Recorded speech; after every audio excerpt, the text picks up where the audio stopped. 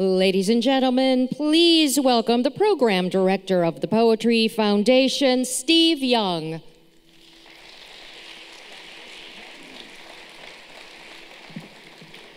Welcome to Region 2, birthplace of such poets as Maya Angelou, Ted Kooser, Carl Sandburg, Julia de Burgos, Lorene Niedecker, and Donald Justice, to name just a few. Good afternoon, everyone. On behalf of the Foundation, the National Endowment for the Arts, and all of our partners, I am so delighted to welcome you to the second semifinal competition of the 2017 Poetry Out Loud National Finals. I'd also like to give a special shout out to the poetry fans across the country that are tuned in via the live webcast at arts.gov. Welcome, America. Whether you're watching online or you're out in the audience at the Lisner, you can follow the competition via Twitter at #POL17. Since Poetry Out Loud began, more than 3.3 million students and 50,000 teachers from some 12,000 high schools across the country have participated.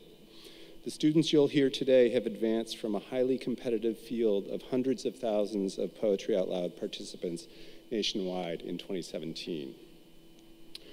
Okay, first let's go over how the competition will roll. In round one, each student will come on stage to recite their first poem. The order of recitation was randomly generated and will be honored for all 3 rounds of this semifinal. You can follow the order in your program. Students will begin each recitation with the poem title and the name of the poet. Judges are scoring the recitations as they happen, and they score as individuals, not by committee. In round 2, students will recite their second poem, again in the same order as the first round. We'll then take a brief 10-minute break after the second round to finish tallying the scores. When we return, the host will announce the names of the 8 highest scoring students, our regional finalists. These 8 students will then recite their third poem, again in the order listed in your program. After the third round ends, we'll announce the names of the 4th place honorable mention recipient, as well as the 3 students with the highest scores.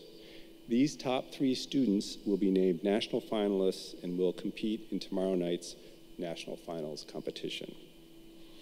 A few reminders. In order to keep the semifinal on schedule, we ask that you hold your applause until after each recitation ends. Please turn off your cell phones and other electronic devices.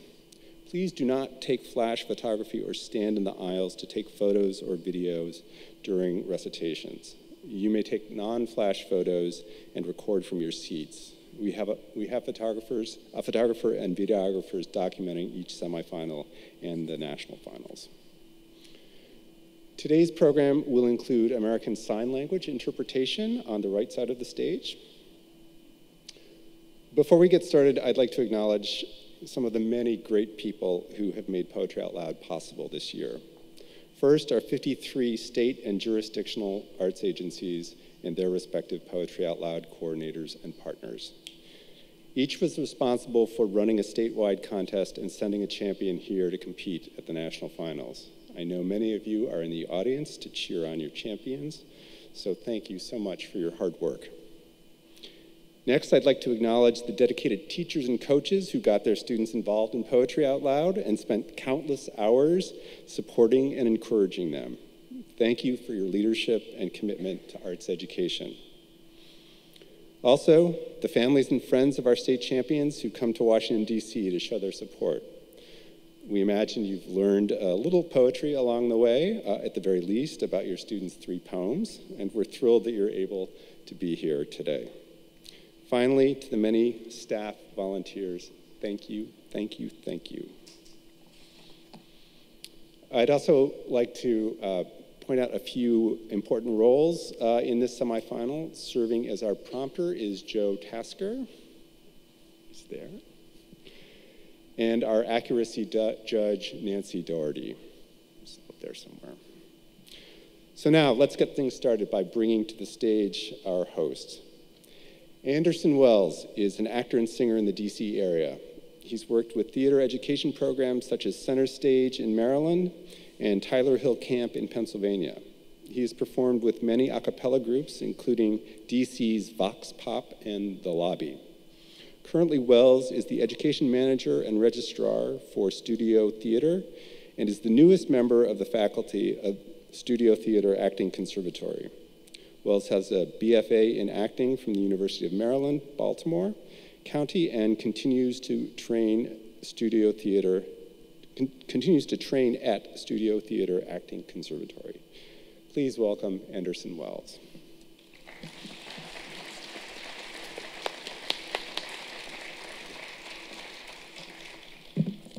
Hello, everyone. It's a great pleasure to be here again at the Poetry Out Loud semifinals. Before we get started, I'd like to introduce the judges for this semifinal. Jennifer Chang is a poet and a scholar.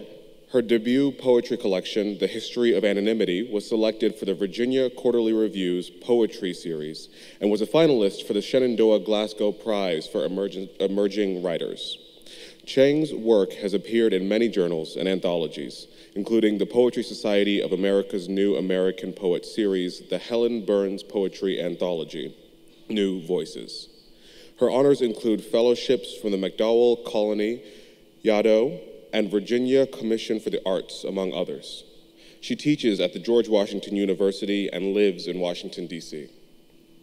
Christian Kahn is an actor living in New York City. His stage credits include roles with Classic Stage Company, Red Bull Theater, the Flea Theater, Ars Nova, and the Acting Company in New York. Regionally, he's played lead roles at the Shakespeare Theater, Old Globe Theater, the Guthrie Theater, the Eugene O'Neill Theater Center, and numerous others. Kahn also works as a teaching artist for the Acting Company and has taught Shakespearean verse workshops all over the country. Prageeta Sharma is the author of Bliss to Film, Infamous Landscapes, Undergloom, The Opening Question, and winner of the 2004 Fence Modern Poets Prize. Her poems and writing have appeared in Art Asia Pacific, Bomb, Boston Review, Fence, Women's Review of Books, and other journals. She earned her MFA from Brown University and an MA in Media Studies from the New School. Sharma is a professor at the University of Montana and is currently teaching at the Writers' Workshop at the University of Iowa. Javier Zamora is a poet and a 2016-2018 Wallace Stegner Fellow at Stanford University. His poetry has appeared in several publications, including American Poetry Review, Plowshares, Poetry Magazine, the Kenyon Review, and the New Republic. Zamora holds fellowships from the National Endowment for the Arts, Canto Mundo, Colgate University, and he received the 2016 Ruth Lilly and Dorothy Sargent Rosenberg Poetry Fellowship from the Poetry Foundation. His first book, Unaccompanied, is forthcoming from Cooper Canyon Press. Judges, you all have your work cut out for you. As a refresher for many of you, let me share what the judges will be looking for in each recitation. The following are the evaluation criteria for Poetry Out Loud: physical presence, voice and articulation, dramatic appropriateness, evidence of understanding, overall performance, for which the score is more highly weighted, and accuracy. And with that, let's begin the competition. First up, representing Kansas, Sarah Grace Katsiyiannis. Sarah is from Tipton, Kansas, and is a senior at Tipton Catholic High School. If Sarah could have a superpower, it would be to speak every language possible, even animal languages. She'd like to be able to communicate with everyone on the planet. She is passionate about creating, especially writing. Sarah Grace Katsiyiannis. The Nail by C.K. Williams. Some dictator or other had gone into exile, and now reports were coming about his regime. The usual crimes: torture, false imprisonment, cruelty, and corruption. But then, a detail: that the way his henchmen had disposed of enemies was by hammering nails into their skulls. Horror. Then what mind does after horror, after that first feeling that you'll never catch your breath? Mind imagines how not be annihilated by it. The preliminary tap, feels it in the tendons of the hand, feels the way you do with your nail when you're fixing something, making something, shelves, a bed. The first light tap to set the slant, and then the slightly harder tap to embed the tip a little more. No, no more. This should be happening in myth, in stone or paint, not in reality, not here. It should be an emblem of itself, not itself. Something that would mean, not really have to happen. Something to go out, expand an implication from that unmoved mass of matter in the breast, as in the image of an anguished face, in grief for us. Not us as in a myth, a moral tale, a way to tell the truth that grief is limitless. A way to tell us we must always understand it's we who do such things. We who set the slant, embed the tip, lift the sledge, and drive the nail. Drive the nail, which is the axis upon which turns the brutal human world. Upon the world.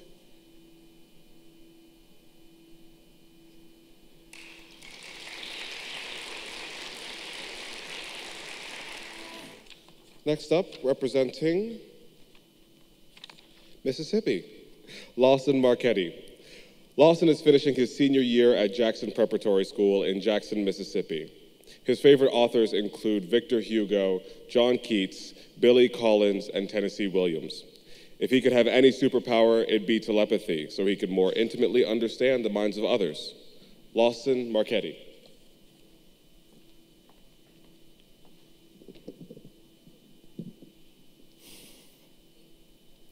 Sweetness by Stephen Dunn.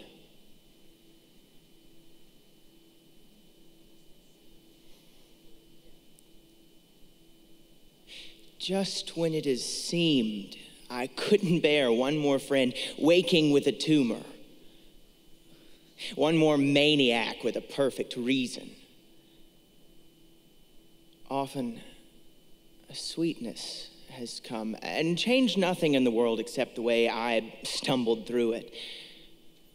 For a while, lost into ignorance of loving someone or something, the world shrunk to mouth size, hand size, and never seeming small. I acknowledge there is no sweetness that doesn't leave a stain.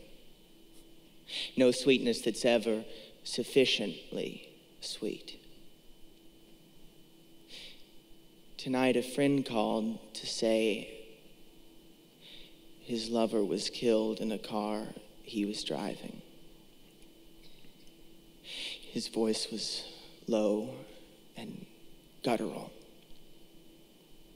He repeated what he needed to repeat, and I repeated the one or two words we have for such grief, until we were speaking only in tones. Often a sweetness comes as if on loan, stays just long enough to make sense of what it means to be alive, then returns to its dark source. As for me, I don't care where it's been, or what bitter road it's traveled to come so far to taste so good.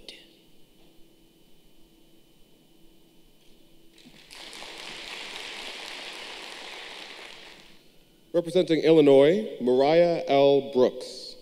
Mariah is a senior at Southeast High School in Springfield, Illinois. She has participated in Poetry Out Loud since her freshman year and was surprised to learn how much students enjoyed participating in it. Aside from poetry recitation, Mariah is passionate about dancing because it allows her to express herself in ways that words can't. Mariah L. Brooks. The Song of the Feet by Nikki, Giovanni. It is appropriate that I sing the song of the feet. The weight of the body and what the body chooses to bear fall on me. I trampled the American wilderness, forged frontier trails, outran the mob in Tulsa, got caught in Philadelphia, and am still unreparated. I soldiered on in Korea, jungled through Vietnam, sweated out Desert Storm, caved my way through Afghanistan, tunneled the World Trade Center, and on the worst day of my life, walked behind JFK, shouldered MLK, stood embracing Sister Betty. I wiggle my toes in the sands of time, trusting the touch that controls my motion, basking in the warmth of the embrace days end offers with warm, salty water. It is appropriate I sing the praise of the feet. I am a Black woman.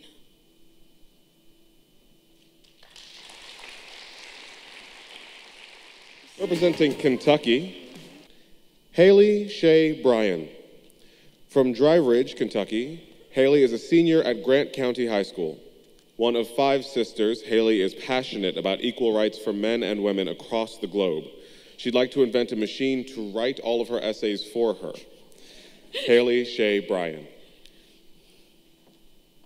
Please Don't by Tony Hoagland. Tell the flowers they think the sun loves them. The grass is under the same simple-minded impression about the rain, the fog, the dew. And when the wind blows, it feels so good. They lose control of themselves and swab-toggle wildly around, bumping accidentally into their slender neighbors. Forgetful little lotus eaters. Solar-powered hydraulics, drawing nourishment up through stems into their thin green skin. High on the expensive chemistry of mitochondrial explosion, believing that the dirt loves them. The night, the stars, reaching down a little deeper with their pale albino roots, all Dizzy Gillespie with the utter sufficiency of everything.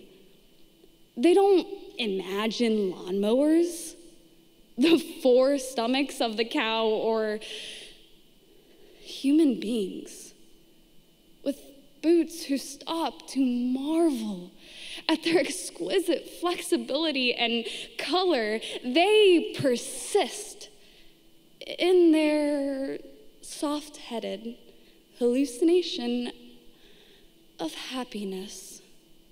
But please, don't mention it. Tell me, what could you possibly gain from being right?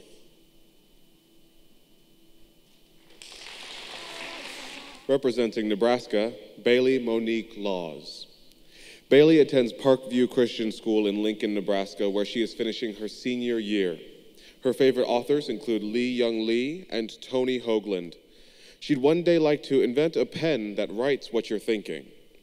Bailee Monique Laws. Momma Said by Calvin Forbes. The slice I ate, I want it back. Those crumbs I swept up, I'd like my share again. I can still taste it like it was. The memory by itself is delicious. Each bite was a small miracle, both nourishing and sweet. I wish I had saved just a little bit. I know it wasn't a literal cake. It's the thought that counts, like a gift that's not store-bought, making it even more special. Like a dream that makes you want to go back to sleep. You can't have your cake and eat it too, Mama said.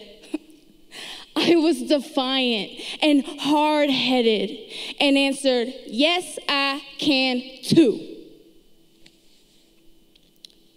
The look she gave me said, boy, I hope you aren't a fool all your life.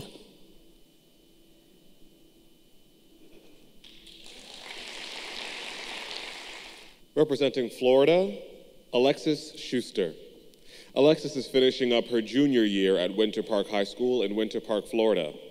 Alexis is currently hosting a foreign exchange sister from Germany. During the Poetry Out Loud process, she was surprised to learn more about the people reciting the poems than the poems themselves.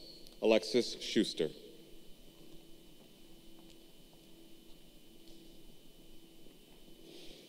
Try to Praise the Mutilated World by Adam Zagajewski, translated by Claire Kavanaugh.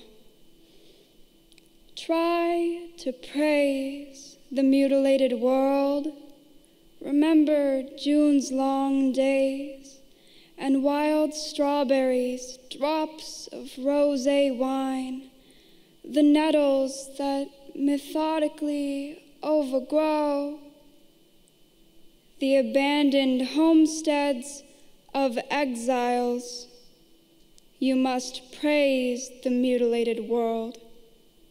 You watched the stylish yachts and ships.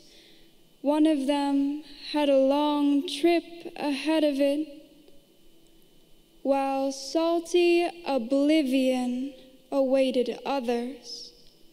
You've seen the refugees going nowhere. You've heard the executioners sing joyfully. You should praise the mutilated world. Remember the moments when we were together in a white room and the curtain fluttered. Return in thought to the concert where music flared. You gathered acorns in the park in autumn, and leaves eddied over the earth's scars. Praise the mutilated world, and the gray feather a thrush lost, and the gentle light that strays and vanishes and returns.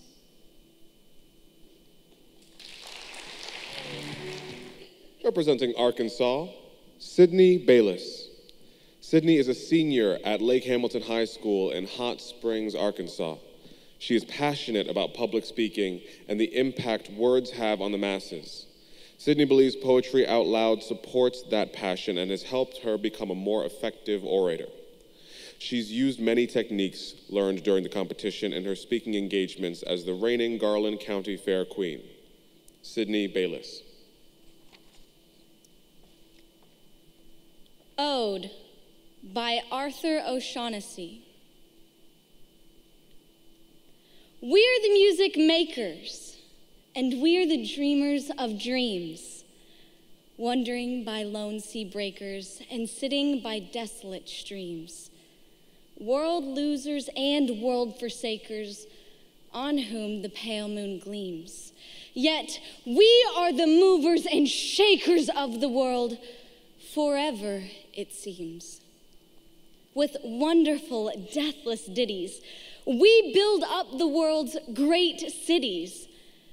And out of a fabulous story, we fashion an empire's glory. One man with a dream, at pleasure, shall go forth and conquer a crown. And three with a new song's measure can trample an empire down.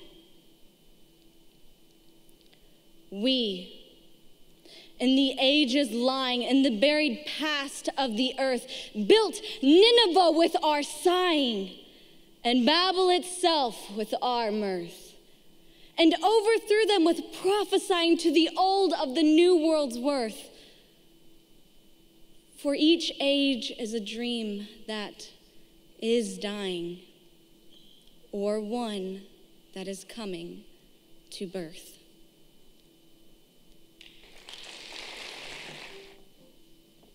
Representing Georgia, Samara Elán Huggins. Samara is from Mabletown, Georgia, and is a senior at Whitefield Academy. If she had a superpower, she'd want the ability to pass through solid objects, particularly people. This would make traveling through crowded streets much more pleasurable.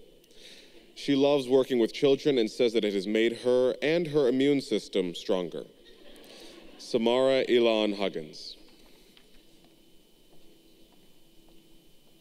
Novel by Arthur Rimbaud, translated by Wallace Fowley. 1. We aren't serious when we're 17. One fine evening, to hell with beer and lemonade, noisy cafes with their shining lamps, we walk under the green linden trees of the park. The lindens smell good in the good June evenings. At times, the air is so scented that we close our eyes. The wind laden with sounds, the town isn't far, has the smell of grapevines and beer. 2. There you can see a very small patch of dark blue, framed by a little branch, pinned up by a naughty star that melts in gentle quivers, small and very white. Night in June. 17 years old. We are overcome by it all. The sap is champagne and goes to our head. We talked a lot and feel a kiss on our lips, trembling there, like a small insect. 3. Our wild heart moves through novels like Robinson Crusoe when, in the light of a pale street lamp, a girl goes by attractive and charming under the shadow of her father's terrible collar. And as she finds you incredibly naive, while clicking her little boots, she turns abruptly and in a lively way, then cavatinas die on your lips. 4. You are in love. Occupied until the month of August, you are in love. Your sonnets make her laugh. All your friends go off. You are ridiculous. Then one evening, the girl you worship deigned to write to you. That evening, you return to the bright cafes. You ask for beer or lemonade. We're not serious when we are 17 and when we have green linden trees in the park.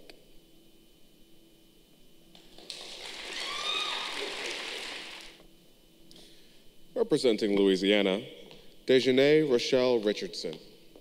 A junior at Covington High School, Dejanay is from Folsom, Louisiana. Dejanay would like to create a program that plants fruit trees in cities to help feed the homeless.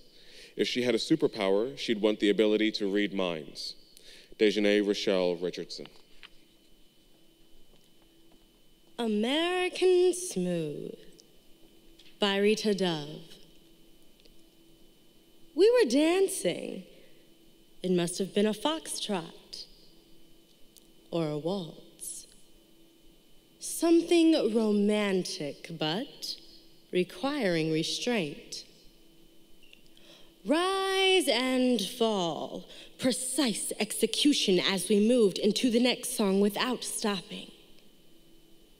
Two chests heaving above a 7-league stride. Such perfect agony. One learns to smile through ecstatic mimicry, being the sine qua non of American Smooth.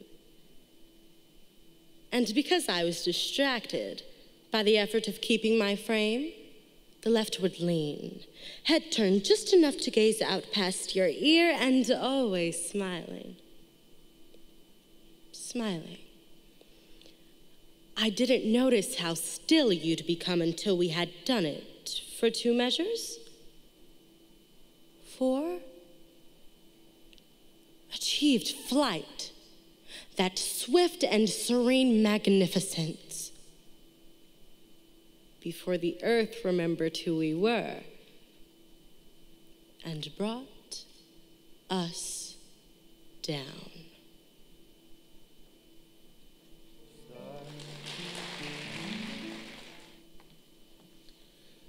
Representing Puerto Rico, Sarah Rosas.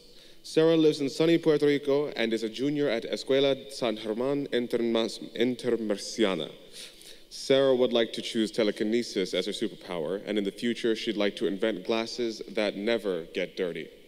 Sarah Rosas.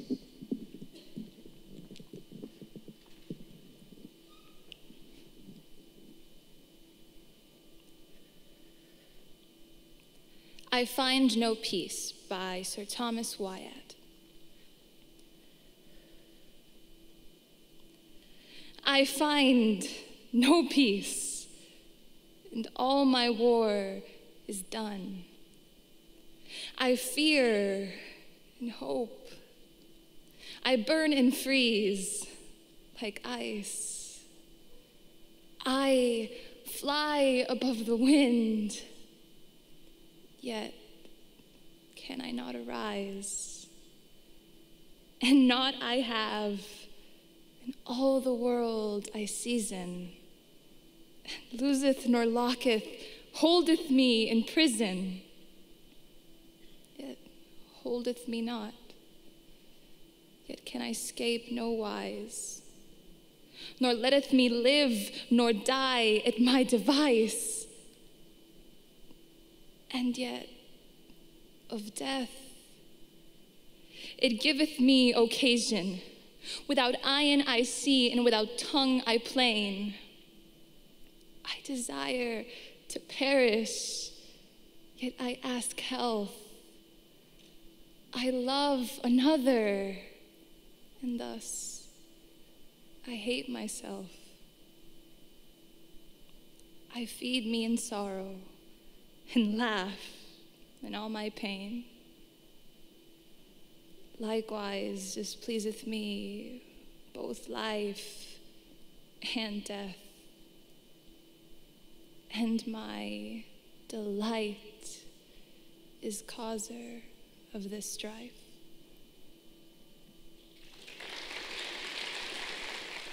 Representing Tennessee, Marquavious Moore. Marquavious is from Memphis, Tennessee, where he is a senior at Harding Academy of Memphis. Marquavious is the youngest of 4 children, and he is passionate about social equality and the well-being of others. Being known as the football guy at school, he and others were surprised that poetry became such a big part of his life. Marquavious Moore. I Carry Your Heart With Me, I Carry It In, by E. Cummings.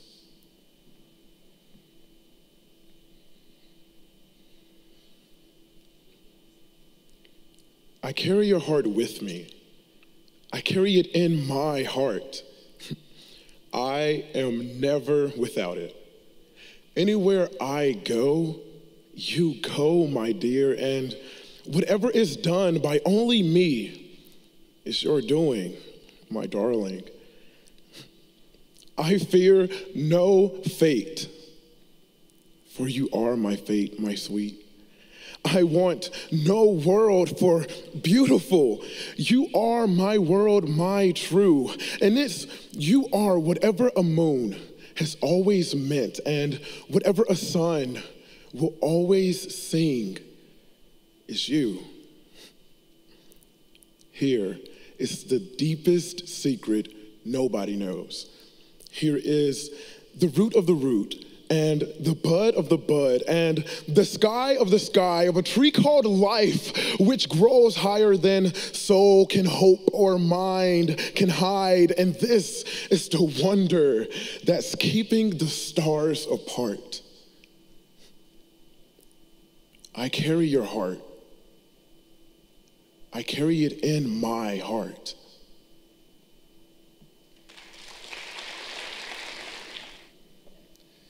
Representing Oklahoma, Christine Caroline Guerrero. From Lawton, Oklahoma, Christine is in the 11th grade at Lawton High School. Christine is passionate about the world of science, especially neuroscience. She looks up to her two older brothers who are both serving in the armed forces. Christine Caroline Guerrero. The Gaff by C.K. Williams. 1.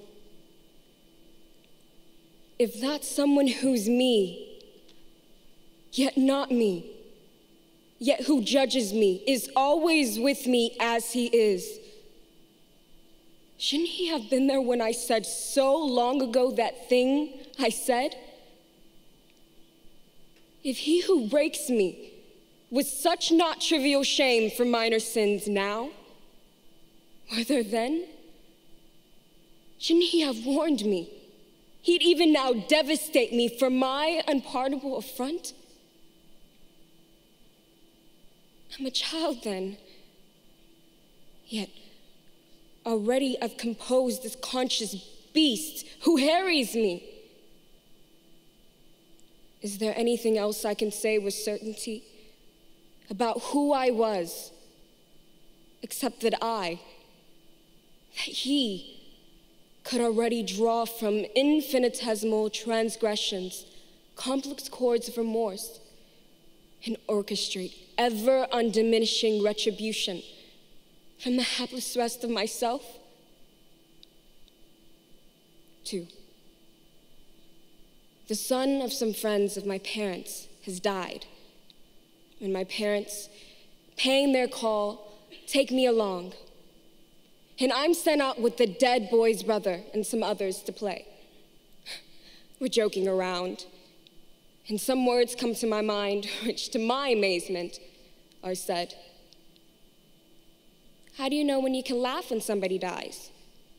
Your brother dies? Is what's said. And the others go quiet. The backyard goes quiet. Everyone stares.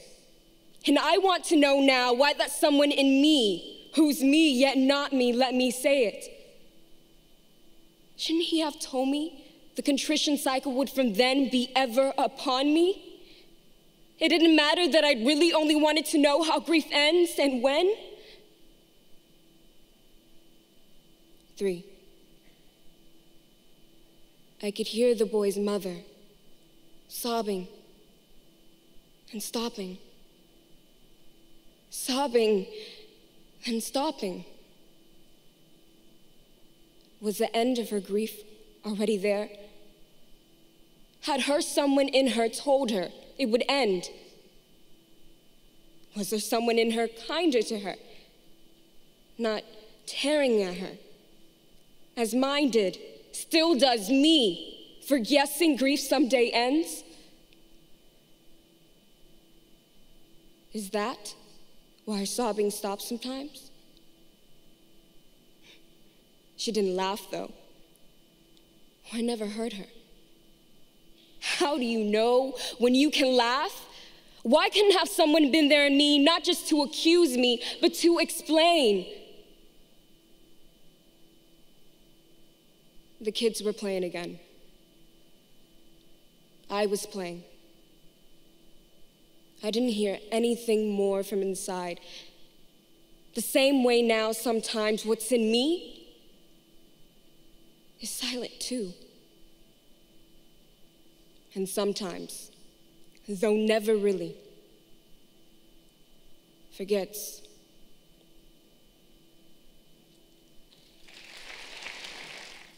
Representing Indiana, Shelby Newland.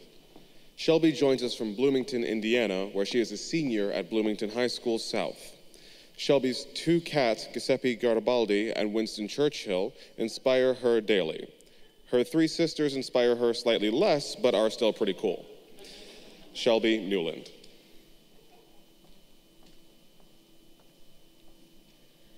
Try to Praise the Mutilated World by Adam Zagajewski. Translated by Claire Kavanagh. Try to praise the mutilated world. Remember June's long days and wild strawberries, drops of rosé wine. The nettles that methodically overgrow the abandoned homesteads of exiles. You must praise the mutilated world. You watch the stylish yachts and ships. One of them had a long trip ahead of it, while salty oblivion awaited others. You've seen the refugees going nowhere. You've heard the executioners sing joyfully. You should praise the mutilated world. Remember the moments when we were together in a white room and the curtain fluttered. Return in thought to the concert where music flared. You gathered acorns in the park in autumn, and leaves eddied over the earth's scars. Praise the mutilated world, and the gray feather a thrush lost, and the gentle light that strays and vanishes and returns.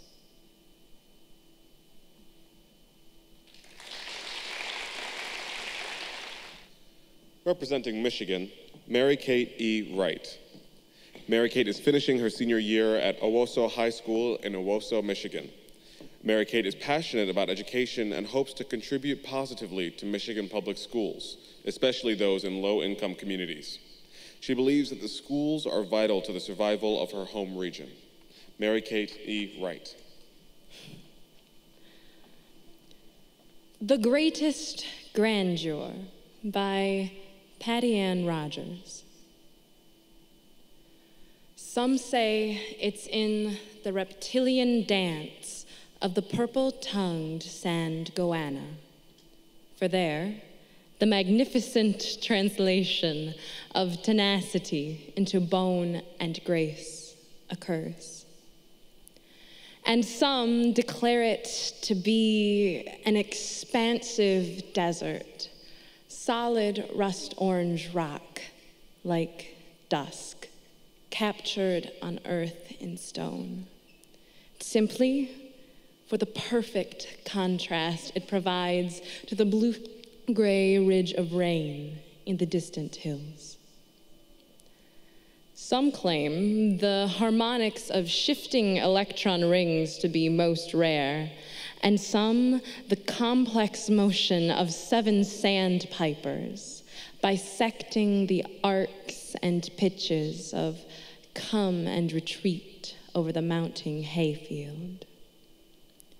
Others, for grandeur, choose the terror of lightning peals on prairies, or the tall, collapsing cathedrals of stormy seas.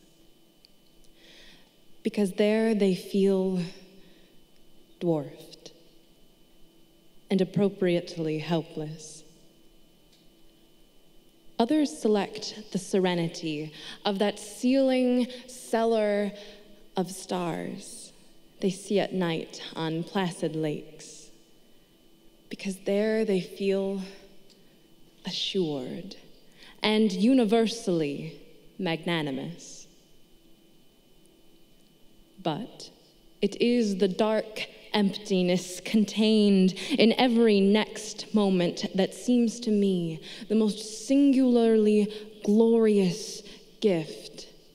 That void which one is free to fill with processions of men bearing burning cedar knots, or with parades of blue horses, belled and ribboned and stepping sideways, with tumbling white-faced mimes or companies of black-robed choristers, to fill simply with hammered silver teapots or kiln-dried crockery, tangerine and almond custards, polonaises, polkas, whittling sticks, wailing walls.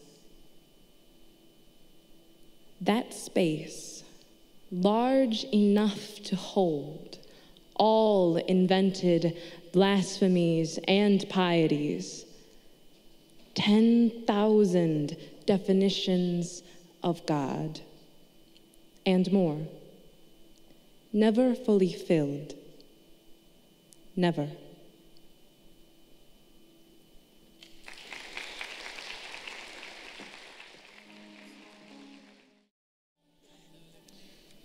Representing Missouri, Emily Bauer. A senior from Baldwin, Missouri, Emily attends Parkway West High School. She'd like to invent a machine that can filter large amounts of water in an economically friendly and cost-efficient manner to provide drinkable water in places that don't have access to clean water. Emily is passionate about music and plays the trumpet, ukulele, and piano. Emily Bauer. It Was Not Death, For I Stood Up, by Emily Dickinson. It was not death, for I stood up, and all the dead lie down. It was not night, for all the bells put out their tongues for noon. It was not frost, for on my flesh I felt siroccos crawl, nor fire, for just my marble feet could keep a chancel cool. And yet it tasted like them all. The figures I have seen set orderly for burial reminded me of mine, as if my life were shaven and fitted to a frame, and could not breathe without a key. And 'twas like midnight some, when everything that ticked has stopped, and space stares all around, or grisly frost's first autumn morns repeal the beating ground.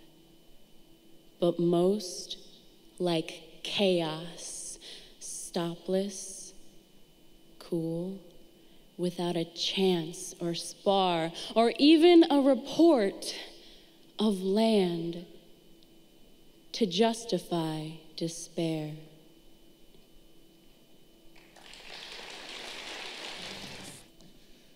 Representing Alabama, Raina B. Verser.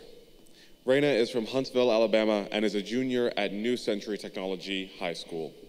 Raina is usually quite shy, but memorizing and performing poems for poetry out loud helped her gain a lasting confidence.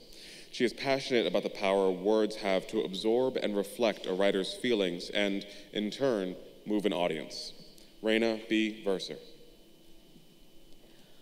When I Heard the Learned Astronomer by Walt Whitman.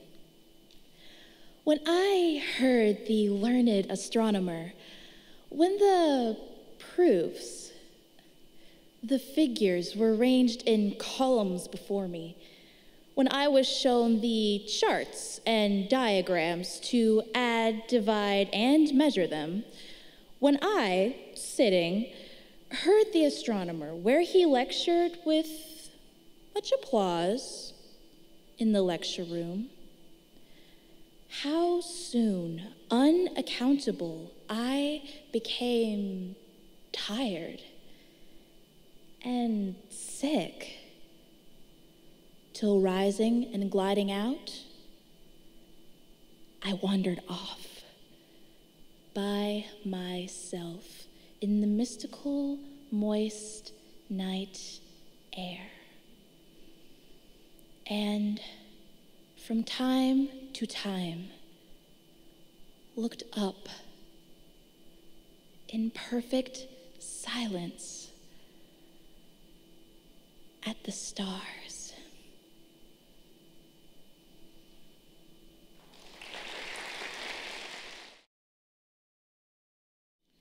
Representing Wisconsin, Janessa Gould. From Altoona, Wisconsin, Janessa is finishing her senior year at Altoona High School. She is passionate about art, and it plays a role in nearly every aspect of her life. While Janessa has always loved poetry, poetry out loud taught her greater respect for different types of poems. Janessa Gould.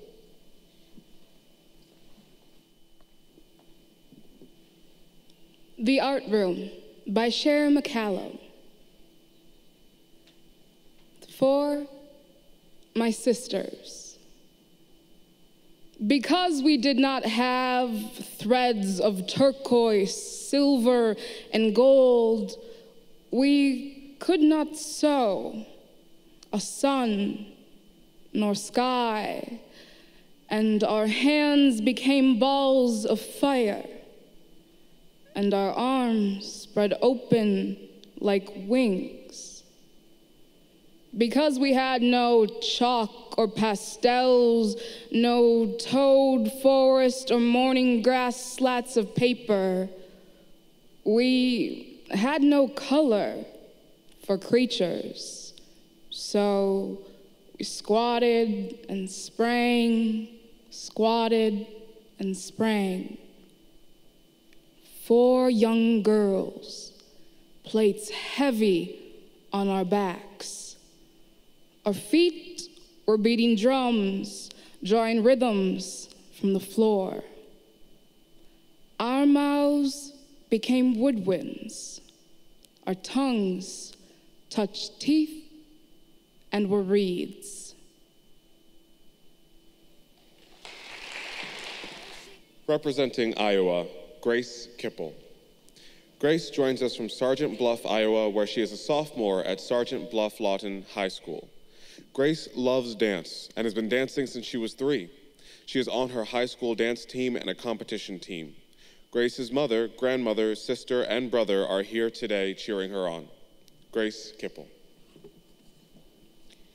The Cross of Snow by Henry Wadsworth Longfellow.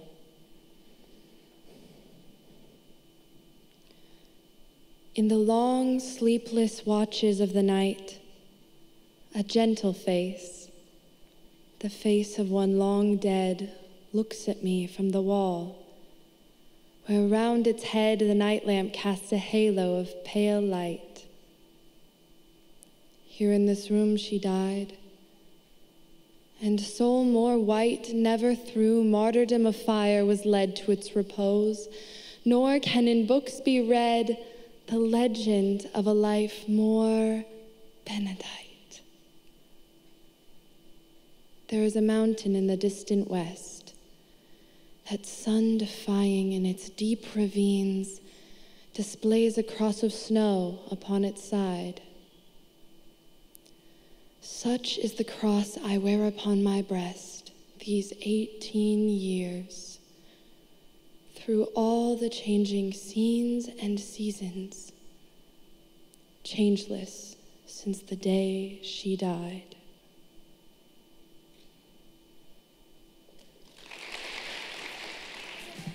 That was the first round.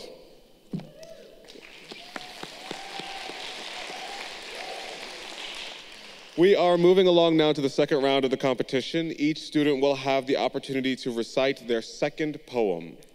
First up, from Kansas, Sarah Grace Katsiyiannis. Personal, by Tony Hoagland. Don't take it personal, they said. But I did. I took it all quite personal.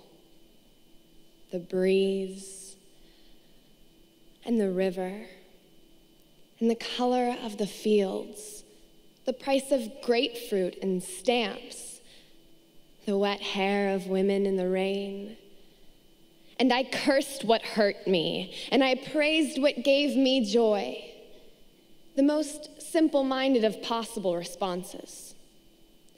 The government reminded me of my father with its deafness and its laws, and the weather reminded me of my mom with her tropical squalls. Enjoy it while you can, they said of happiness. Think first, they said of talk. Get over it, they said at the School of Broken Hearts.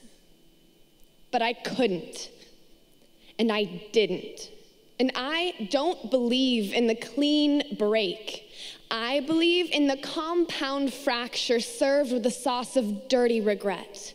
I believe in saying it all and taking it all back and saying it again for good measure while the air fills up with I'm sorries like wheeling birds and the trees look seasick in the wind. Oh, life, can you blame me for making a scene? You were that yellow caboose, the moon disappearing over a ridge of cloud.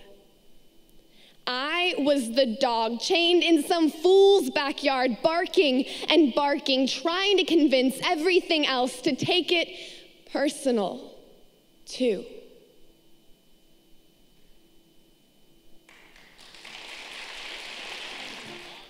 From Mississippi, Lawson Marchetti.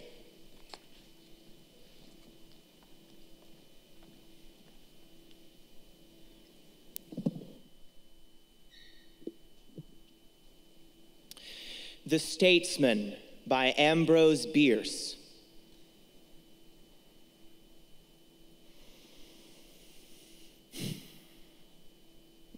How blessed the land that counts among her sons so many good and wise to execute great feats of tongue when troubles rise. Behold them mounting every stump by speech our liberty to guard. Observe their courage, see them jump and come down hard. Walk up, each cries aloud, and learn from me what you must do to turn aside the thunder cloud, the earthquake too. Beware the wiles of yonder quack who stuffs the ears of all that pass. I alone can show that black is white as grass. They shout through all the day and break the silence of the night as well. I wish they'd go and make of heaven a hell. A advocates free silver, B, free trade, and C, free banking laws. Free board, clothes, lodging would from me win warm applause. Lo, D lifts up his voice.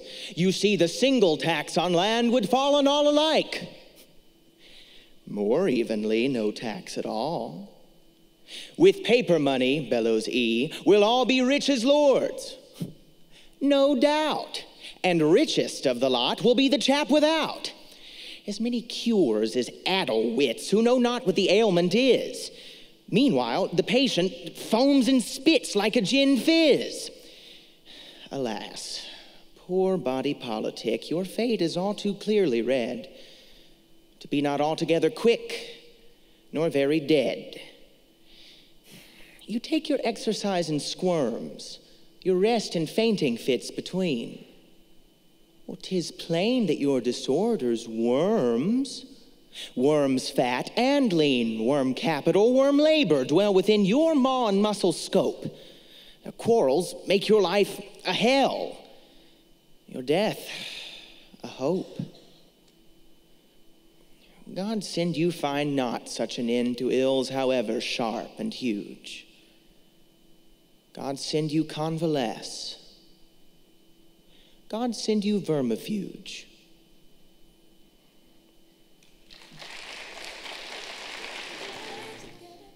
From Illinois, Mariah L. Brooks.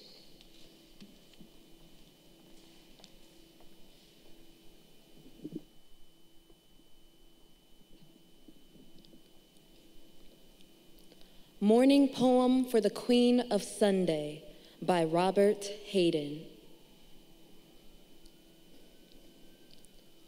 Lords lost him his mockingbird, his fancy warbler. Satan sweet talked her, 4 bullets hushed her. Who would have thought she'd end that way?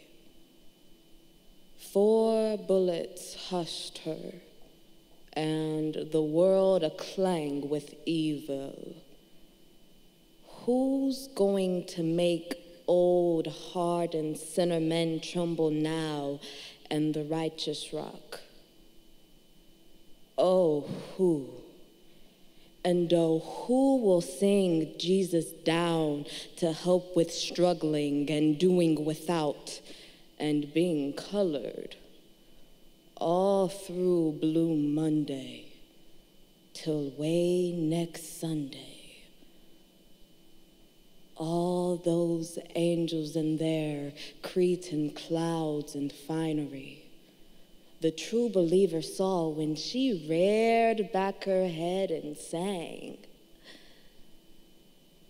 All those angels are surely weeping.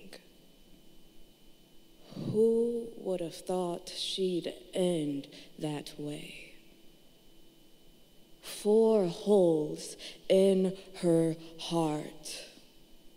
The gold works wrecked, but she looks so natural in her big bronze coffin among the broken hearts and gates ajar.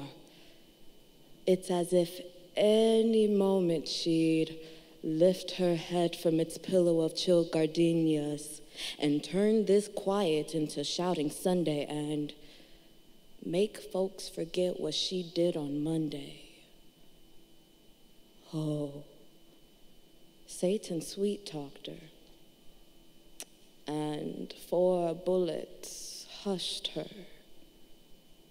Lords lost him his diva, his fancy warbler's gone.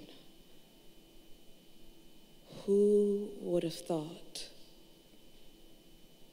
Who would have thought she'd end that way?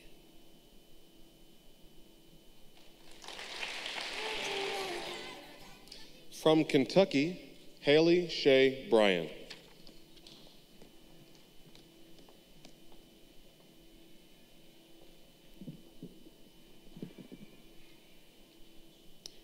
Self-Portrait by Chase Twitchell. I know I promised to stop talking about her, but I was talking to myself. The truth is, she's a child who has stopped growing, so I've always allowed her to tag along. And when she brings her melancholy close to me, I comfort her. Naturally, you're curious. You want to know how she became a gnarled branch, veiled in diminutive blooms. But I've told you all I know. I was sure she had secrets. But she had no secrets. I had to tell her mine. From Nebraska, Bailee Monique Laws.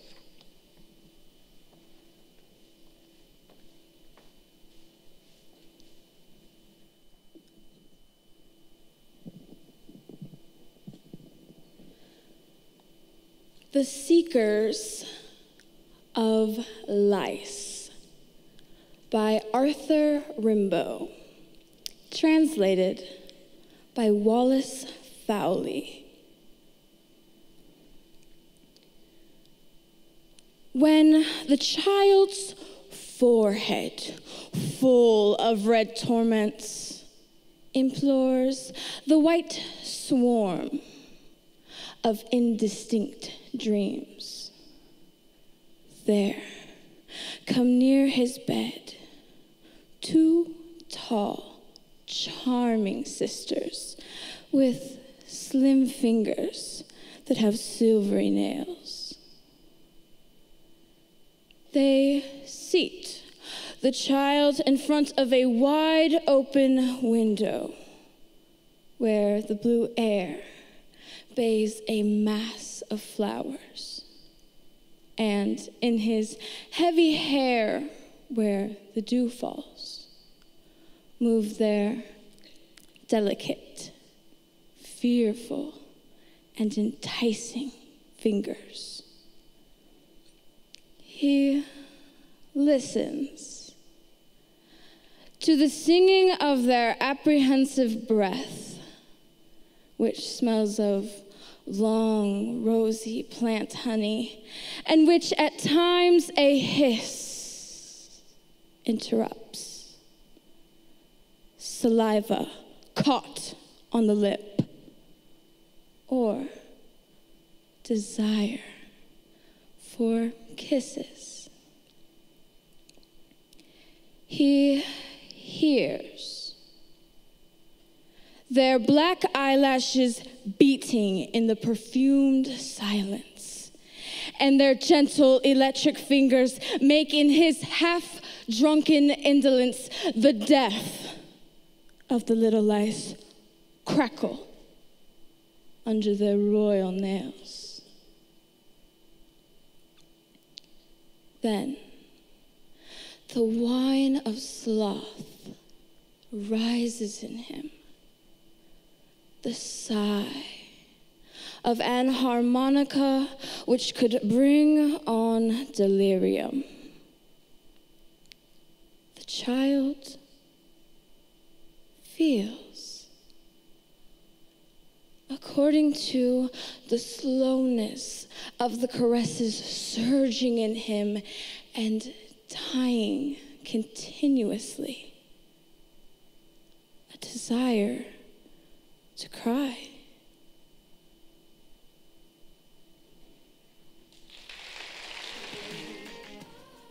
From Florida, Alexis Schuster.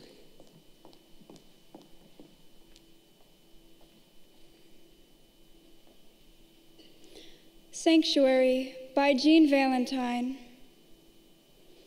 People pray to each other the way I say you to someone else, respectfully, intimately, desperately, the way someone says you to me, hopefully, expectantly, intensely.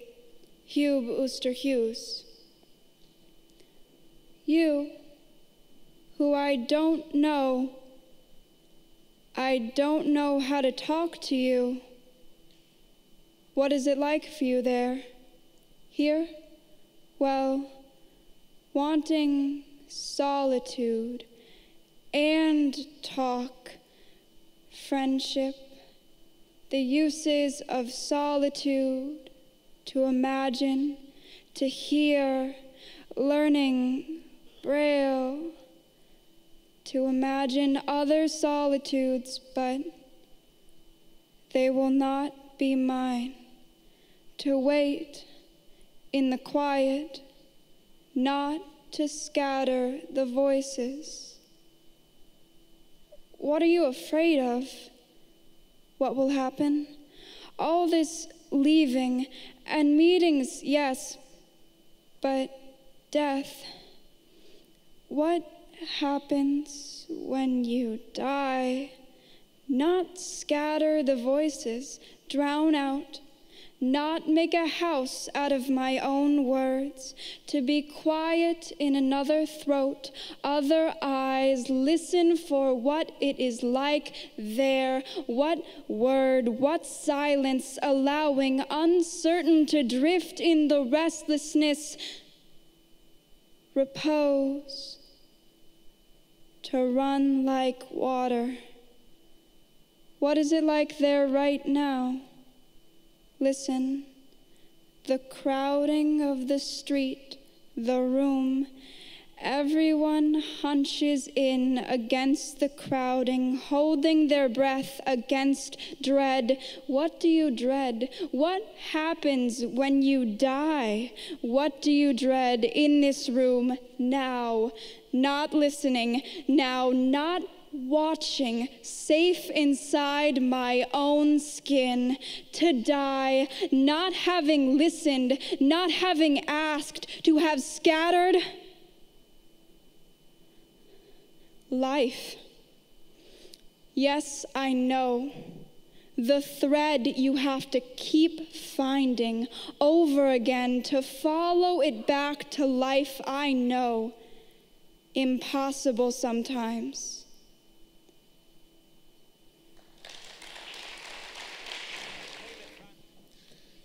From Arkansas, Sydney Bayless.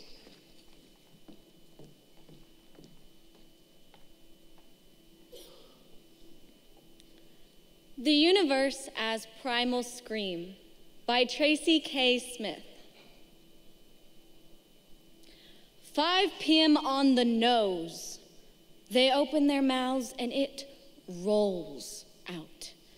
High, shrill, and metallic. First the boy, then his sister. Occasionally, they both let loose at once. And I think about putting my shoes on to go up and see if it is merely an experiment their parents have been conducting upon the good crystal, which must surely lie shattered to dust on the floor. Maybe the mother is still proud of the 4 pink lungs she nursed to such might. Perhaps, if they hit the magic decibel, the whole building will lift off and will ride to glory like Elijah. If this is it, if this is what their cries are cocked toward, let the sky pass from blue to red to molten gold to black. Let the heaven we inherit approach. Whether it is our dead in Old Testament robes, or a door opening into the roiling infinity of space. Whether it will bend down to greet us like a father, or swallow us like a furnace. I'm ready to meet what refuses to let us keep anything for long, what teases us with blessings, bends us with grief. Wizard, thief, the great wind rushing to knock our mirrors to the floor, to sweep our short lives clean. How mean our racket seems beside it. My stereo on shuffle, the neighbor chopping onions through a wall. All of it just a hiccup against what may never come for us. And the kids upstairs, still at it, screaming like the dawn of man, as if something they have no name for has begun to insist upon being born.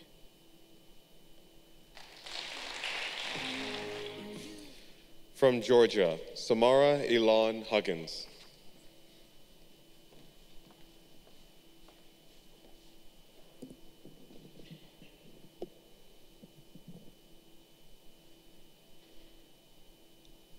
Dream Song 14 by John Berryman. Life, friends, is boring. We must not say so. After all, the sky flashes, the great sea yearns, we ourselves flash and yearn, and moreover, my mother told me as a boy repeatedly, ever to confess you're bored means you have no inner resources. I conclude now, I have no inner resources because I am heavy bored. Peoples bore me. Literature bores me, especially great literature. Henry bores me with his plights and gripes as bad as Achilles, who loves people, and valiant art, which bores me. And the tranquil hills and gin look like a drag, and somehow a dog has taken himself and its tail considerably away into mountains or sea or sky, leaving behind me. Wag.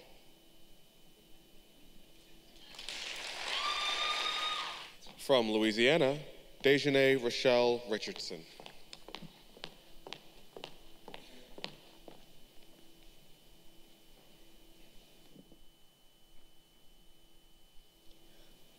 Ballad of Birmingham by Dudley Randall on the bombing of a church in Birmingham, Alabama, 1963.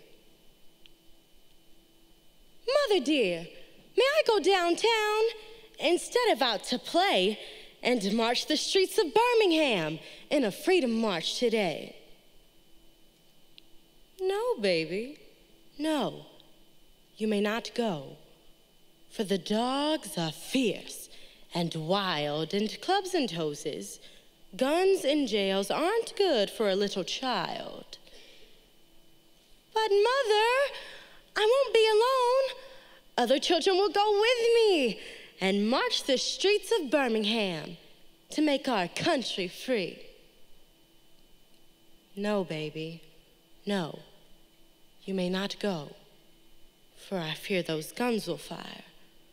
But you may go to church instead and sing in the children's choir. She has combed and brushed her night dark hair and bathed, rose petal sweet, and drawn white gloves on her small brown hands and white shoes on her feet. The mother smiled to know her child was in the sacred place. But that smile was the last smile to come upon her face. For when she heard the explosion, her eyes grew wet and wild. She raced through the streets of Birmingham calling for her child. She clawed through bits of glass and brick, then lifted out a shoe. Oh, here's the shoe my baby wore. But baby, where are you?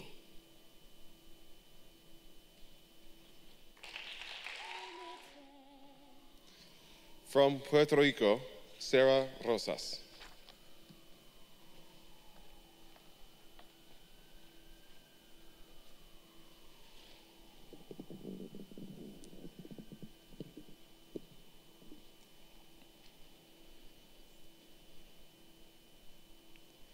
The Death of Allegory by Billy Collins.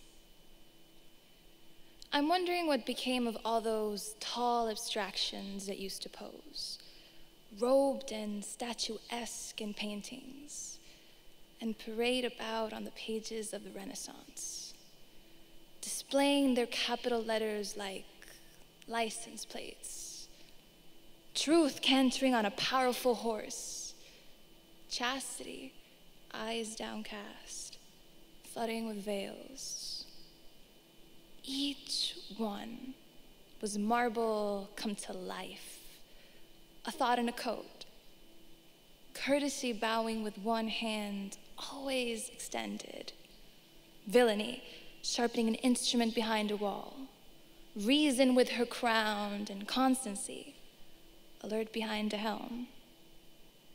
They are all retired now, consigned to a Florida for tropes. Justice is there standing by an open refrigerator. Valor lies in bed listening to the rain.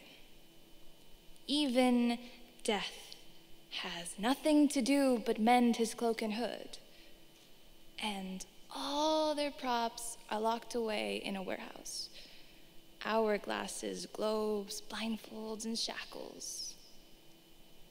Even if you called them back, there'd be no places left for them to go. No garden of mirth or bower of bliss.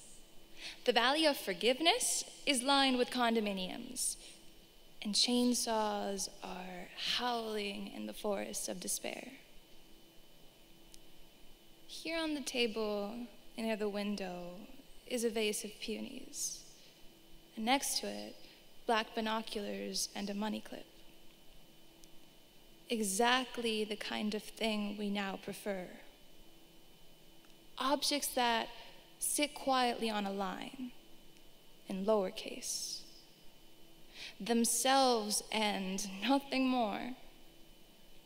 A wheelbarrow, an empty mailbox, a razor blade resting in a glass ashtray. As for the others, the great ideas on horseback, and the long-haired virtues with embroidered gowns.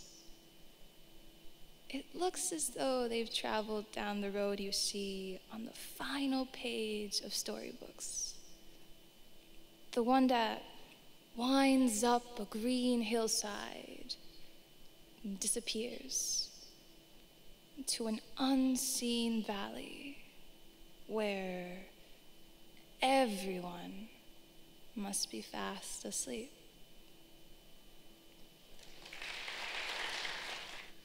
From Tennessee, Marquavious Moore.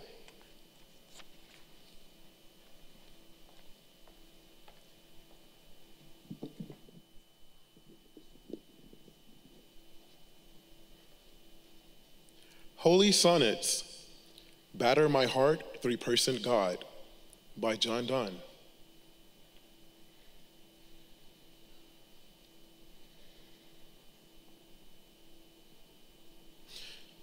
Batter my heart, three-person God, for you is yet but knock, breathe, shine, and seek to mend, that I may rise and stand, or throw me and bend your force to break, blow, burn, and make me new.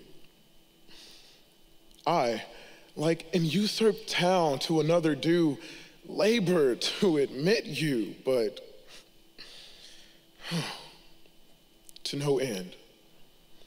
Reason, your viceroy in me should defend, but is captive, and proves weak or untrue.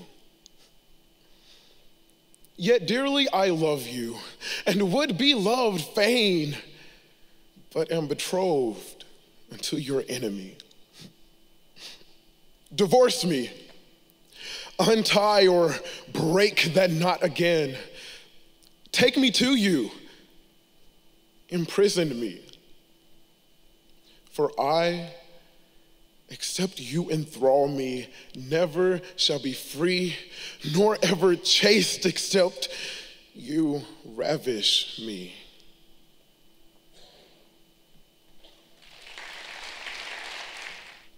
From Oklahoma, Christine Caroline Guerrero.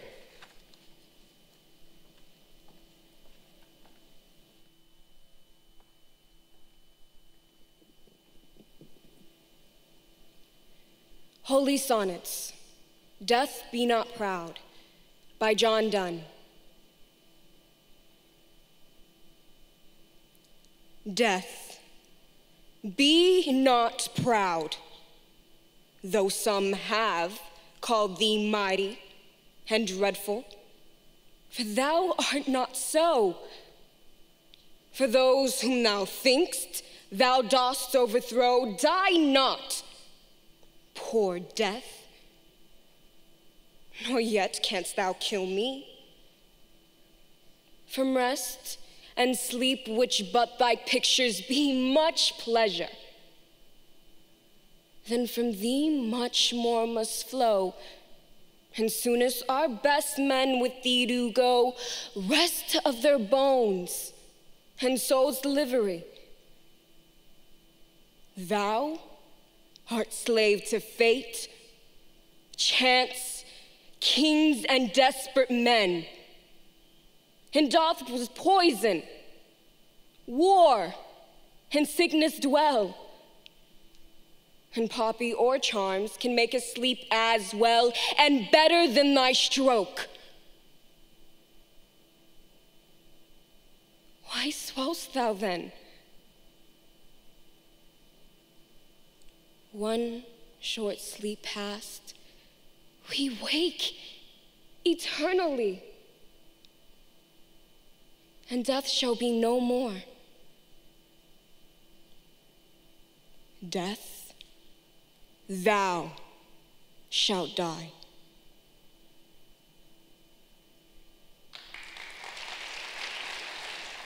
From Indiana, Shelby Newland.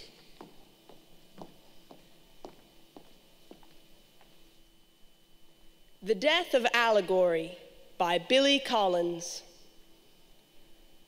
I am wondering what became of all those tall abstractions that used to pose robed and statuesque in paintings and parade about on the pages of the Renaissance, displaying their capital letters like license plates. Truth, cantering on a powerful horse, chastity, eyes downcast, fluttering with veils. Each one was marble come to life, a thought in a coat, courtesy, bowing with one hand always extended. Villainy, sharpening an instrument behind a wall, reason with her crown, and constancy, alert behind the helm. They are all retired now, consigned to a Florida for tropes. Justice is there standing by an open refrigerator. Valor lies in bed, listening to the rain. Even death has nothing to do but mend his cloak and hood, and all their props are locked away in a warehouse. Hourglasses, globes, blindfolds, and shackles. Even if you called them back, there are no places left for them to go, no garden of mirth or bower of bliss. The valley of forgiveness is lined with condominiums, and chainsaws are howling in the forest of despair. Here on the table, near the window, is a vase of peonies, and next to it, black binoculars and a money clip. Exactly the kind of thing we now prefer, objects that sit quietly on a line in lowercase, themselves and nothing more. A wheelbarrow, an empty mailbox, a razor blade resting in a glass ashtray. As for the others, the great ideas on horseback and long-haired virtues in embroidered gowns, it looks as though they have traveled down that road you see on the final page of storybooks, the one that winds up a green hillside and disappears into an unseen valley where everyone must be fast asleep.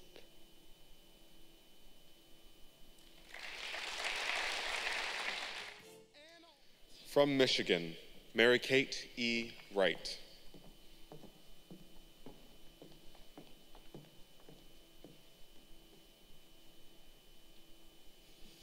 El Olvido by Judith Ortiz Cofer. It is a dangerous thing to forget the climate of your birthplace, to choke out the voices of dead relatives when in dreams they call you by your secret name. It is dangerous to spurn the clothes you were born to wear for sake of fashion. Dangerous to use weapons and sharp instruments you are not familiar with. Dangerous to disdain the plaster saints before which your mother kneels praying with embarrassing fervor that you survive in the place you have chosen to live. A bare, cold room with no pictures on the walls. A forgetting place where she fears you will die of loneliness and exposure. Jesus, Maria, y José, she says. El olvido is a dangerous thing.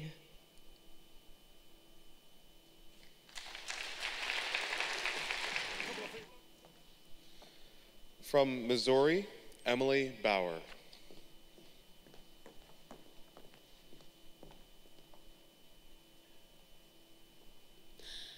Sacuan Papalotls by Brenda Cardenas, in memory of José Antonio Borciaga, 1947 to 1996.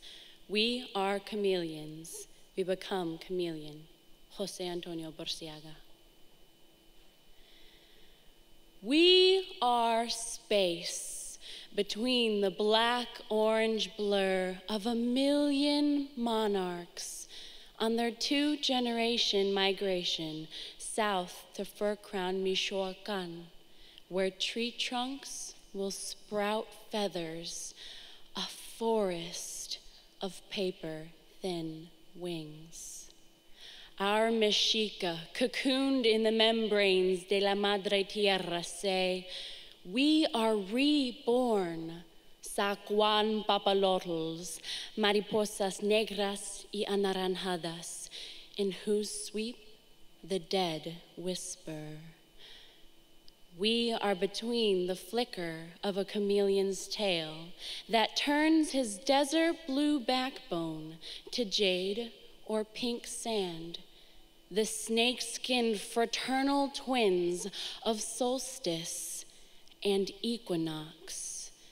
The ashen dawn, silvering dusk, la oración as it leaves the lips, the tug from sleep, the glide into dreams that husk out mestizo memory. We are one life passing through the prism of all others, gathering color and song, cempasúchil and drum, to leave a rhythm scattered on the wind, dust tinting the tips of fingers as we slip into our new light. From Alabama, Raina B. Verser.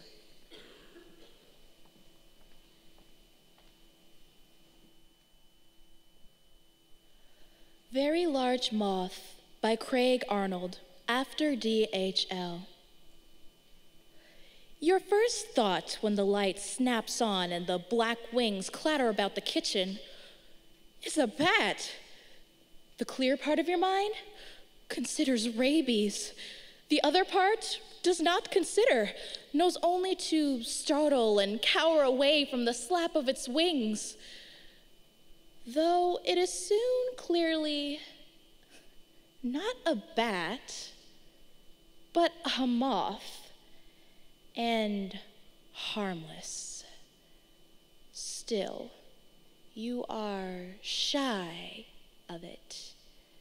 It clings to the hood of the stove, not black, but brown. Its orange eyes sparkle like televisions. Its leg joints are large enough to count. How could you kill it? Where would you hide the body? A creature so solid must have room for a soul. And if this is so, why not in a creature half its size, or half its size again, and so on down to the ants? Clearly, it must be saved, caught in a shopping bag and rushed to the front door, afraid to crush it. Feeling the plastic rattle loosened into the night air. It batters the porch light, throwing fitful shadows around the landing.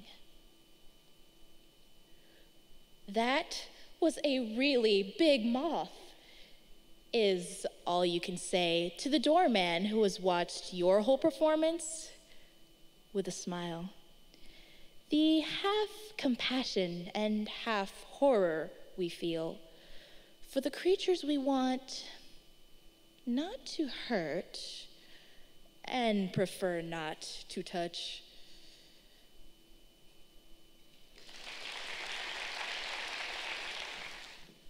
From Wisconsin, Janessa Gould.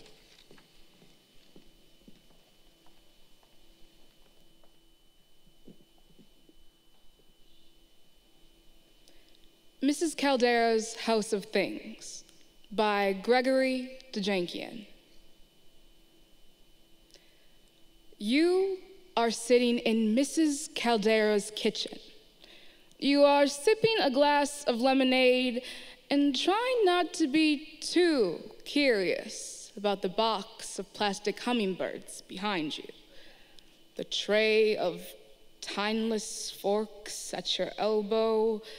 You have heard about the back room where no one else has ever gone, and whatever enters remains. Refrigerator doors, fuse coils, mower blades, milk bottles, pistons, gears. You never know, she says, rummaging through a cedar chest of recipes, when something will come of use. There is a vase of pencil tips on the table, a bowl full of miniature wheels and axles. Upstairs, where her children slept, the doors will not close. The stacks of magazines are burgeoning. There are snowshoes and lampshades, bed springs and picture tubes, and boxes of irreducibles. You imagine the headline in the Literalist Express. House, founders under weight of past. But Mrs. Caldera is baking cookies. She's humming a song from childhood. Her arms are heavy and strong. They have held babies, a husband, tractor parts, and gas tanks. What have they not found a place for? It is getting dark. You have sat for a long time. If you move, you feel something will be disturbed. There is room enough only for your body. Stay a while, Mrs. Caldera says, and never have you felt so valuable.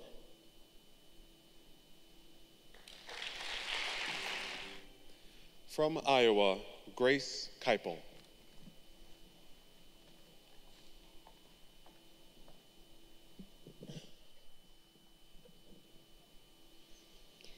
Dear Reader, by Rita Mae Reese.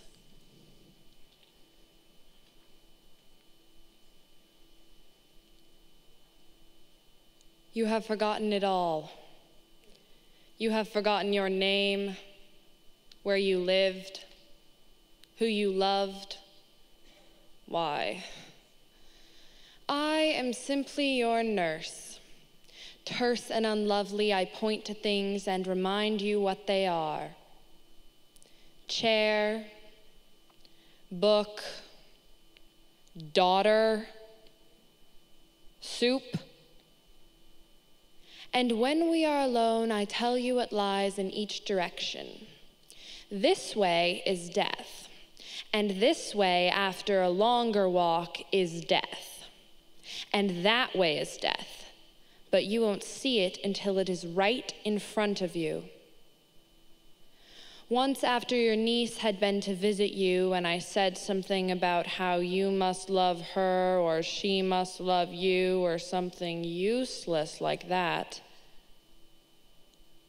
you gripped my forearm in your terrible swift hand and said, "She is everything." You gave me a shake. Everything to me. And then you fell back into the well, deep in the well of everything. And I stand at the edge and call, chair, book, daughter, soup.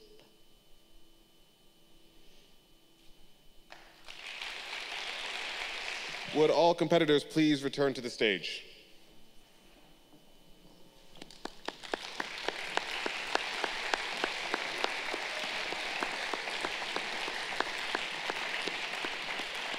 Ladies and gentlemen, your 18 state champions.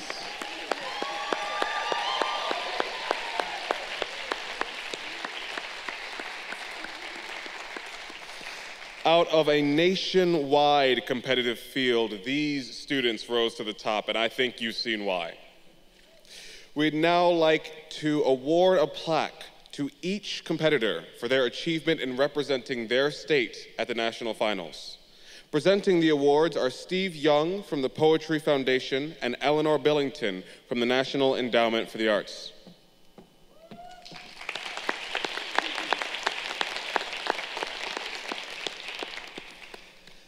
Raina B. Verser from Alabama.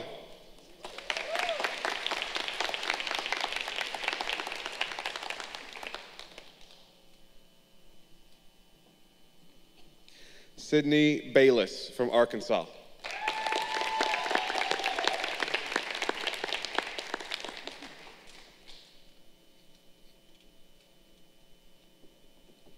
Alexis Schuster, Florida.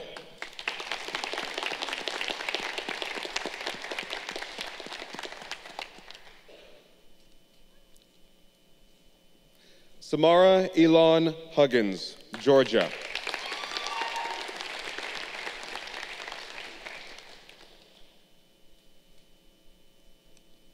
Mariah L. Brooks from Illinois.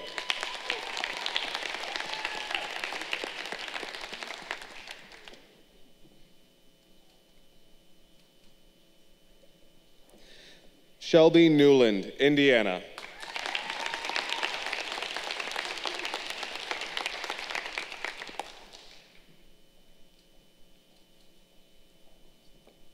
Grace Keipel, Iowa.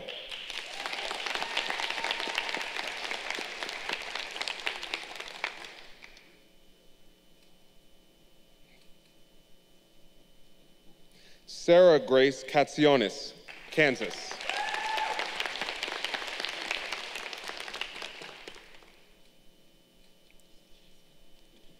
Haley Shea Bryan, Kentucky.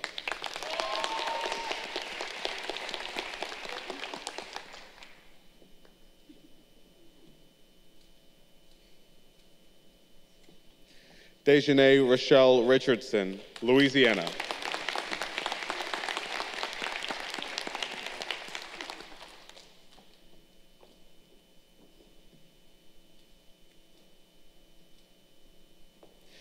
Mary Kate E. Wright, Michigan.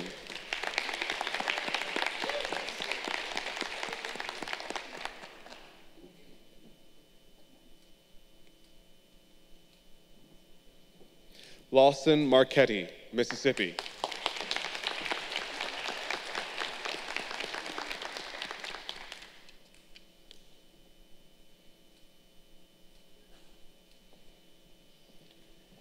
Emily Bauer, Missouri.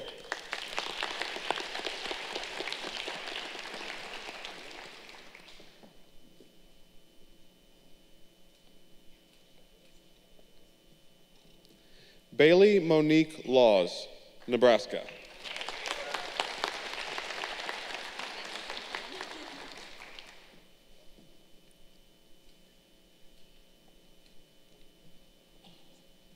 Christine Caroline Guerrero, Oklahoma.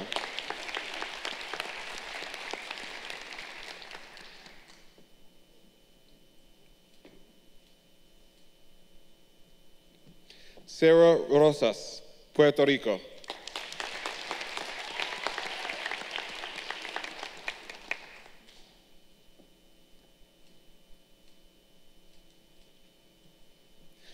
Marquavious Moore, Tennessee.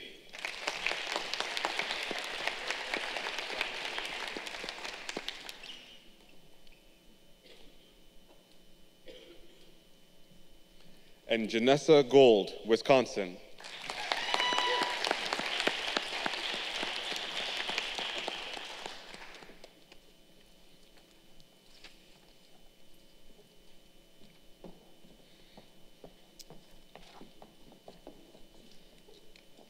The 8 students with the highest scores in the first 2 rounds will have the opportunity to recite their 3rd poem.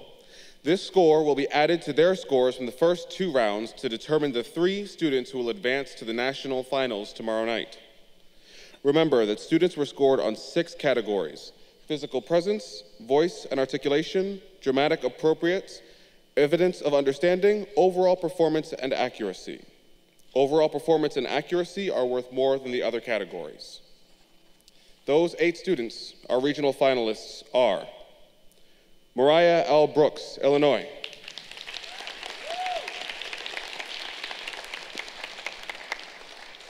Samara Elán Huggins, Georgia. Dejanay Rochelle Richardson, Louisiana. Shelby Newland, Indiana. Mary Kate E. Wright, Michigan. Emily Bauer, Missouri. Raina B. Verser, Alabama. And Grace Keipel, Iowa.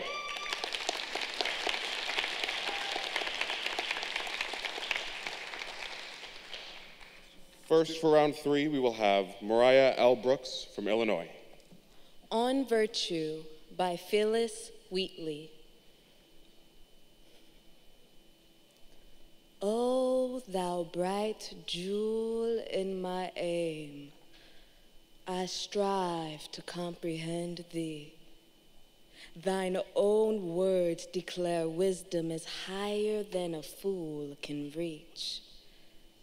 I cease to wonder, and no more attempt thine height to explore or fathom thy profound.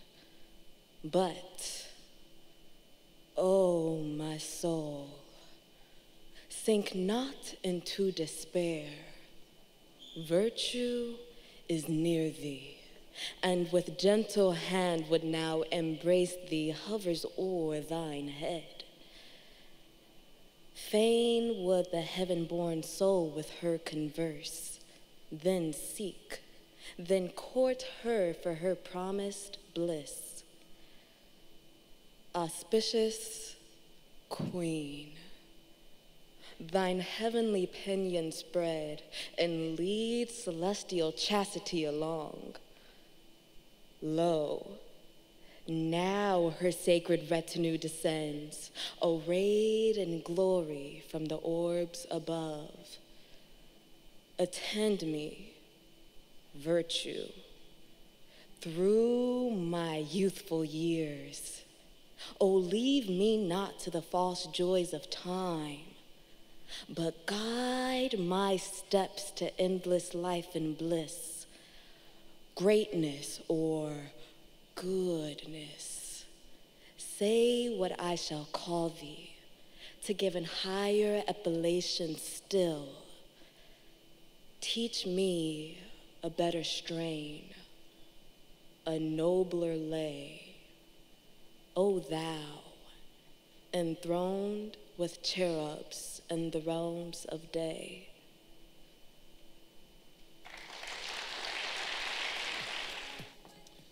From Georgia, Samara Elán Huggins.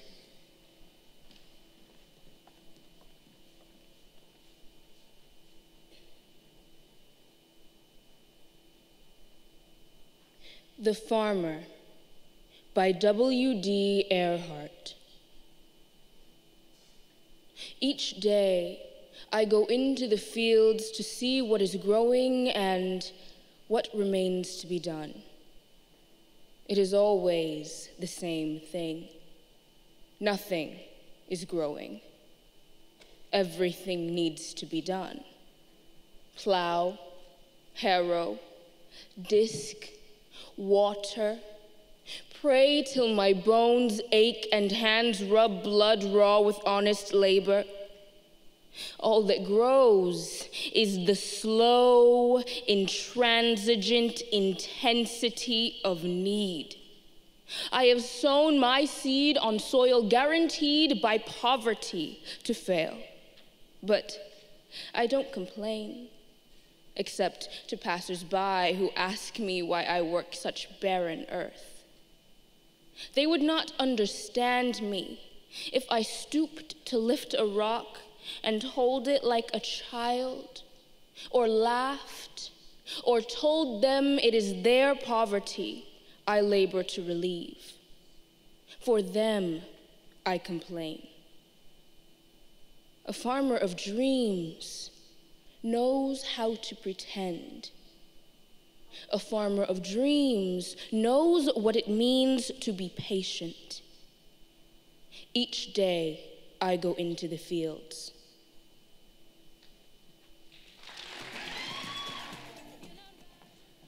From Louisiana, Dejanay Rochelle Richardson.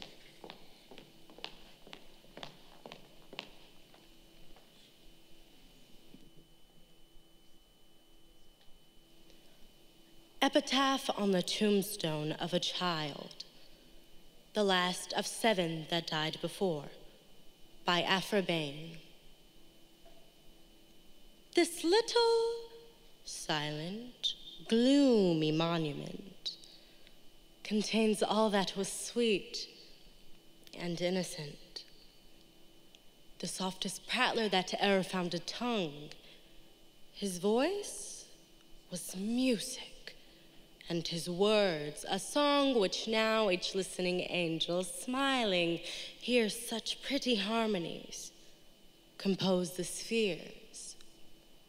Wanton as unfledged cupids, ere their charms has to learn the little arts of doing harms. Fair as young cherubins, as soft and kind, and though translated, cannot be refined. The 7th dear pledge the nuptial joys had given, toiled here on earth, retired to rest in heaven where they the shining hosts of angels fill, spread their gay wings before the throne and smile.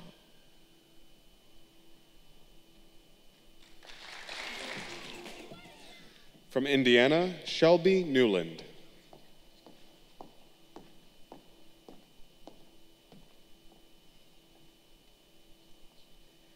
I Remember by Thomas Hood.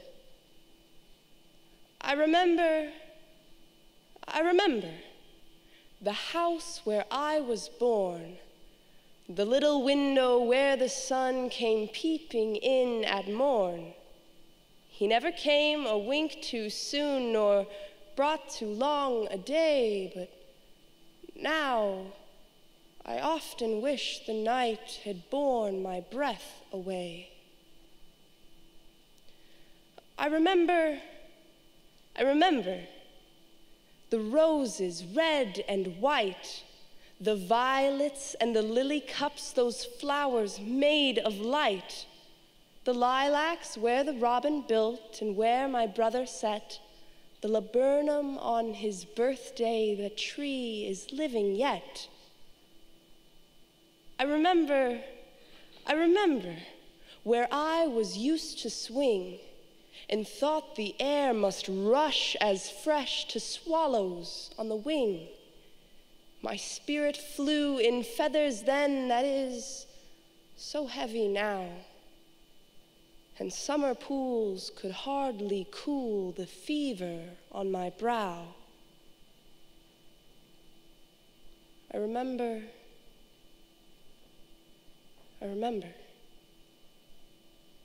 The fir trees, dark and high. I used to think their slender tops were close against the sky. It was a childish ignorance, but now 'tis little joy to know I'm further off from heaven than when I was a boy.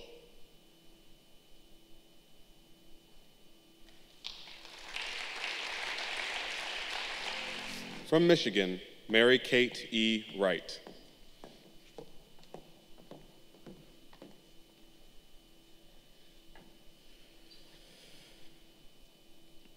When You Are Old by William Butler Yeats. When you are old and gray and full of sleep, and nodding by the fire, take down this book and slowly read and dream of the soft look your eyes had once and of their shadows deep. How many loved your moments of glad grace and loved your beauty with a love false or true. But one man loved the pilgrim soul in you and loved the sorrows of your changing face. And bending down beside the glowing bars, murmur, a little sadly, how love fled and paced upon the mountains overhead and hid his face amid a crowd of stars.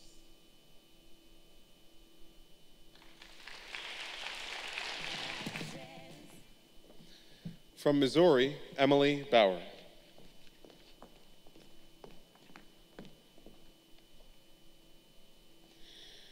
What It Looks Like to Us and the Words We Use by Ada Limon. All these great barns out here in the outskirts, black creosote boards knee-deep in the bluegrass, they look so beautifully abandoned, even in use. You say they look like arks after the seas dried up. I say they look like pirate ships. And I think of that walk in the valley where Jay said, "You don't believe in God?" And I said, "No, I believe in this connection we all have to nature, to each other, to the universe." And she said, "Yeah, God." And how we stood there, low beasts among the white oaks, Spanish moss and spider webs, obsidian shards stuck in our pockets, woodpecker flurry. And I refused to call it so. So instead, we looked up at the unruly sky, its clouds in simple animal shapes we could name, though we knew they were really just clouds, disorderly and marvelous, and ours. From Alabama, Raina B. Verser.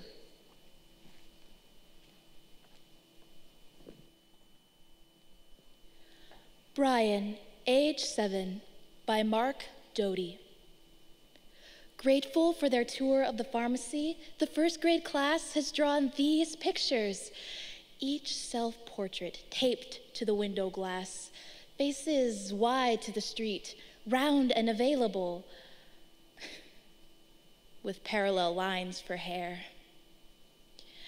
I like this one best. Bryan, whose attenuated name fills a quarter of the frame, stretched beside impossible legs descending from the ball of his torso, 2 long arms springing from that same central sphere. He breathes here on his page. It isn't craft that makes this figure come alive. Bryan draws just balls and lines and wobbly crayon strokes. Why do some marks seem to thrill with life, possess a portion of the nervous energy in their maker's hand? That big curve of a smile reaches nearly to the rim of his face. He holds a towering ice cream, brown spheres teetering on their cone. A soda fountain gift, half the length of him, as if it were the flag of his own country, held high by the unadorned black line of his arm. Such naked support for so much delight. Artless boy. He's found a system of beauty. He shows us pleasure and what pleasure resists. The ice cream is delicious. He is frail beside his relentless standard.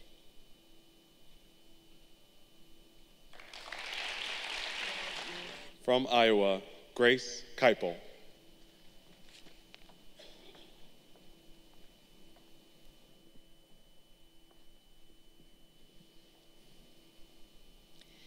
Entirely, by Louis McNeese.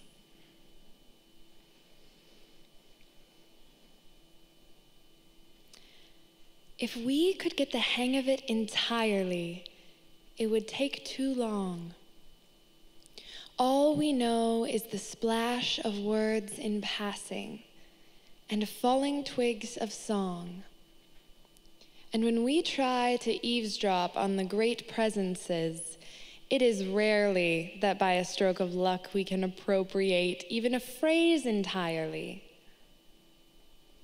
If we could find our happiness entirely in somebody else's arms, we should not fear the spears of the spring nor the city's yammering fire alarms, but as it is, the spears each year go through our flesh, and almost hourly bell or siren banishes the blue eyes of love entirely.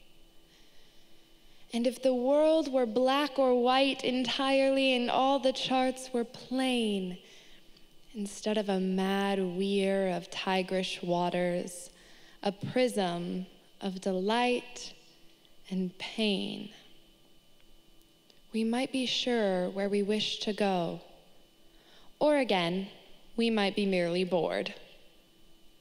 But in brute reality, there is no road that is right entirely.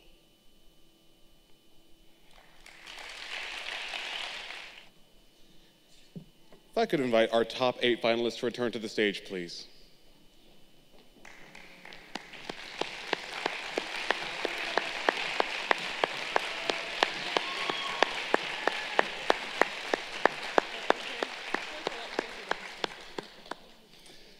Ladies and gentlemen, it is the moment we've all been waiting for. As I read your name, please step forward. This region's honorable mention award goes to the student who finished in 4th place. This student will receive a $1,000 cash prize and $500 for their school library to purchase poetry books.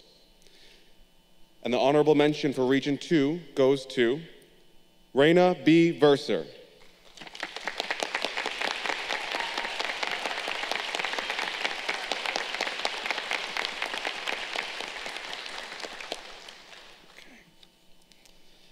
Three students will move on to compete tomorrow night in the national finals. They will receive at least a $1,000 cash prize and $500 for their school library, but we all know they've got their eyes on the $20,000 cash prize that is awarded to the national champion. In no particular order, here are your top 3. From Georgia, Samara, Elán, Huggins.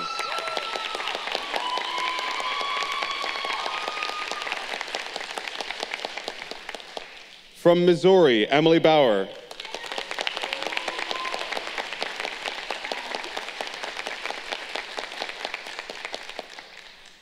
And from Illinois, Mariah Brooks.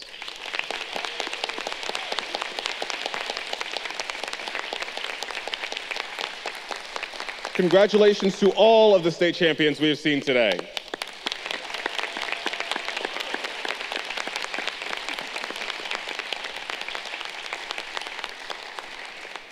Thank you so much to our American Sign Language interpreters for this round, Jessica Gabriel and Cheryl Ringel.